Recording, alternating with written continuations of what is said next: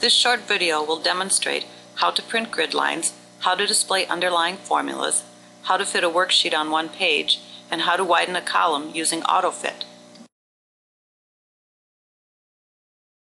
Here's an Excel worksheet of a simple profit and loss statement with bottom borders applied to rows 2, 4, and 6.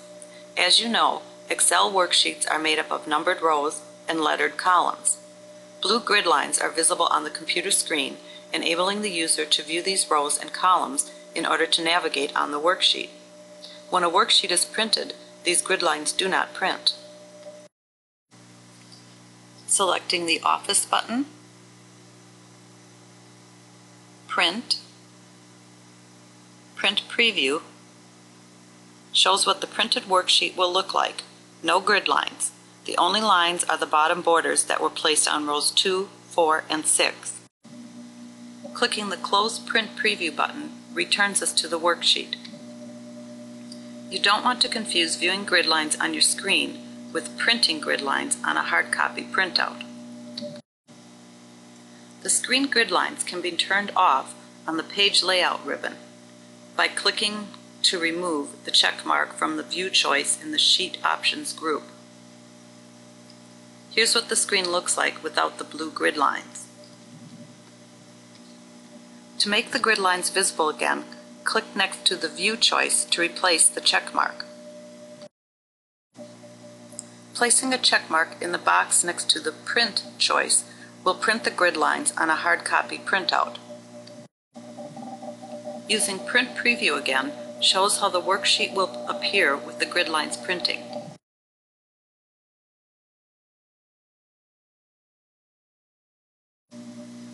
As you know, Excel has two ways to view a worksheet: the default Values view, which shows the answers or values of any formulas used in the worksheet, and Formulas view, which shows the formulas as they were typed into the worksheet.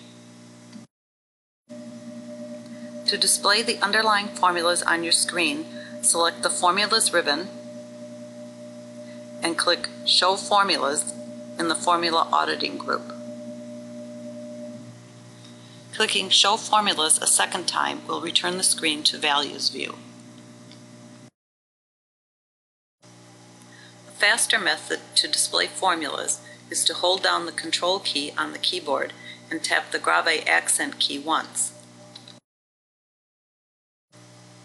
The Control key is in the lower left corner, and the Grave accent key is just beneath the Escape key at the top of the keyboard.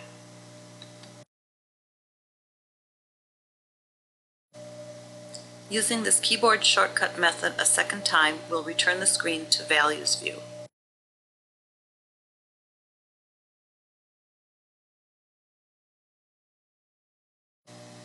Often when formulas are displayed, the worksheet is too large to fit on one page, as shown in this page layout screen.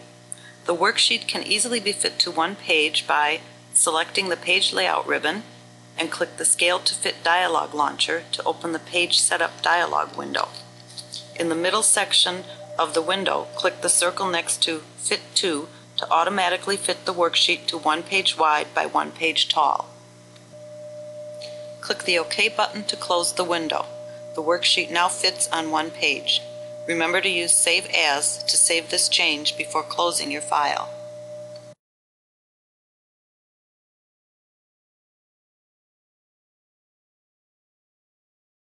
When you see pound signs in a cell, Excel is indicating the number is longer than the width of the column.